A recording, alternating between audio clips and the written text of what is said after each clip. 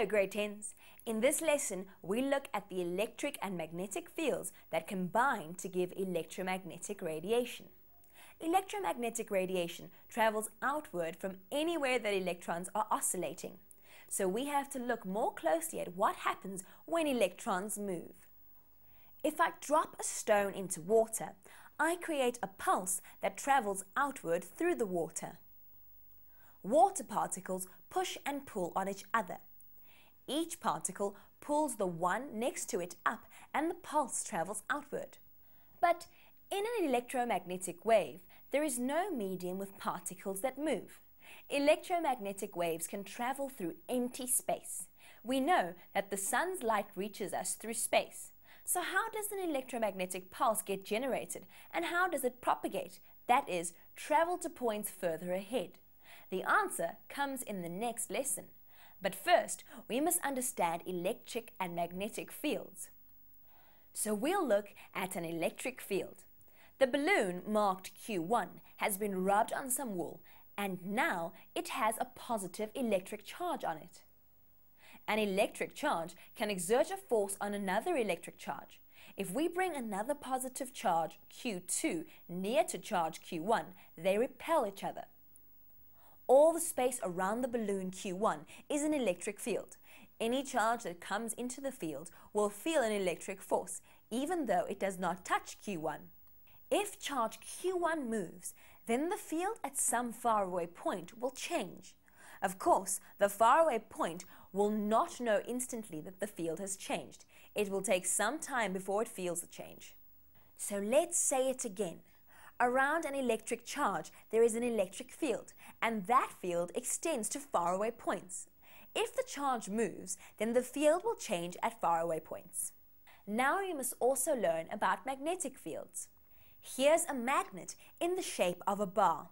You see how it can attract objects that contain iron. It does not need to touch them. Its field reaches out all around it. The magnet has a north and a south pole, and the north pole of this magnet attracts the south pole of other magnets.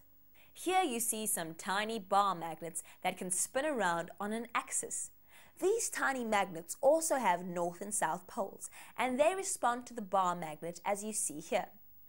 They respond even when the bar magnet is quite far away, so we know that the magnetic field extends to faraway points beyond the magnet.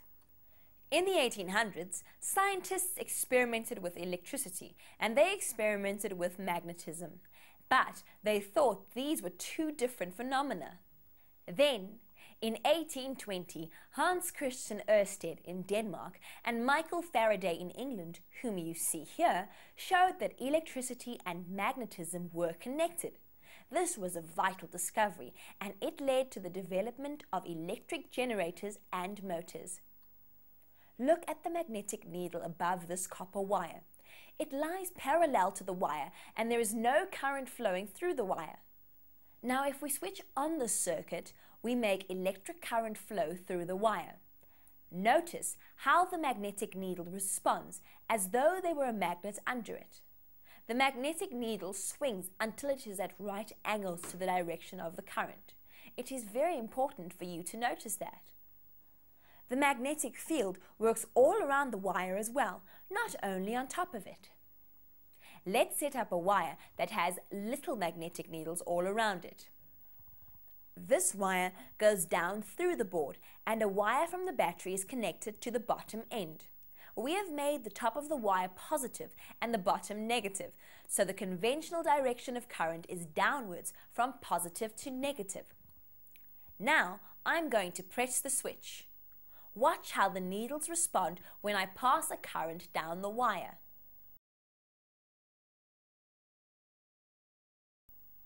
The compass needles line up to show the shape and direction of the magnetic field around the wire.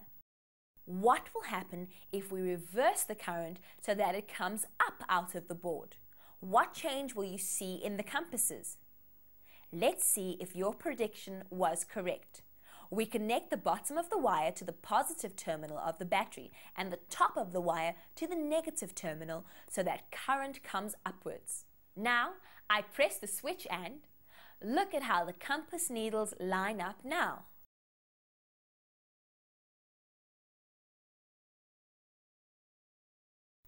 Let's see it here. They line up, pointing in an anti-clockwise direction. This means the magnetic field is anti-clockwise around the wire if the current flows upwards. Now, what will happen to the magnetic field if the direction of the current changes? Down, then up, then down, then up. Make a prediction. The magnetic field changes direction each time the current changes direction. If the current is upward, the field is anti-clockwise around the wire. If the current is downward, the field goes clockwise around the wire. Again, you must notice that the magnetic field directions are in the horizontal plane and the current is vertical. That's important to remember.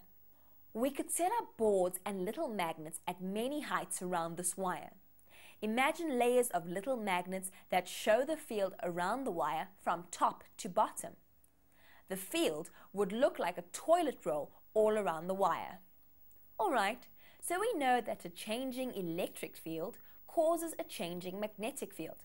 But does it work the other way around? Does a change in the magnetic field cause a change in an electric field? Let's pass a magnetic field past a wire and see if we can get a current in the wire. We'll coil the wire like this to get more length of wire that passes by the magnetic field. Now we connect this to a galvanometer. This is a very sensitive ammeter and it measures small currents. Here's our bar magnet back again. The magnetic field is strongest at the ends of the magnet and is weaker out here. Now I'm going to move the magnet's north pole into the coil.